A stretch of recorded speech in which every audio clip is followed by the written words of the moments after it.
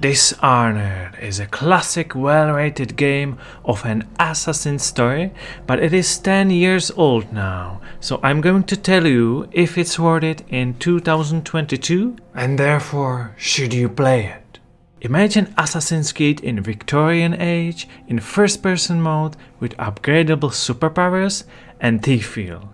And you get Dishonored. Name of the game comes from the story where you are a bodyguard to young Empress's daughter who gets taken and her mother, the Empress itself, killed in front of your eyes, and it all falls onto you. This is mainly a stealth game, but you can get very creative in your way to play it.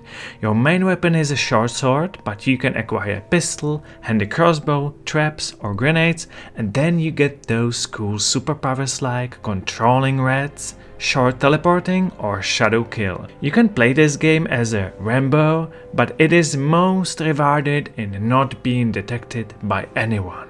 There are a lot of secrets to find in each level, valuables to gather and your character's skills to upgrade, as well as your weapons and those superpowers. Visuals even in 2022 looks quite gorgeous thanks to its stylized visuals that gets a bit comic feel like. Yet you notice the age of the game on characters and their faces, but soon you get used to it. The Definitive Edition includes all 4 DLCs, which contains 2 new story missions, challenging shooting range and unique character bonuses.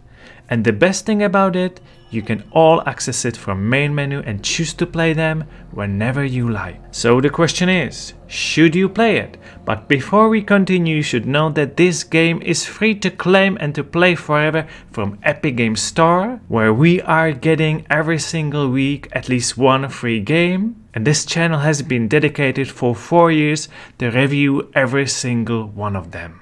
When I think of it, the game is a lot like Thief or Hitman, where you infiltrate a big guarded complex and slowly clean its rooms one by one, but it's totally up to you how you approach it with many different possibilities, and that is the core fun of this game. And with your choice how you approach the game with non-lethal means or lethal ones, you get different endings. There are also several difficulty settings to choose from, so you don't have to have it too brutally difficult, yet if you choose to, you can. Overall, this game aged very little and pretty well, and I can still gladly recommend it to any stealth first-person fan out there. Probably first-person shooters fans won't be so thrilled, as a Rambo style in this game is fairly limited in its playstyle. And since I mentioned this game is similar to Hitman, how about watching our review of first rebooted Hitman next? Especially with that funny intro of ours, I can guarantee you won't be disappointed. So please let us know your thoughts of Dishonored in the comments, and I hope to see you in the next video.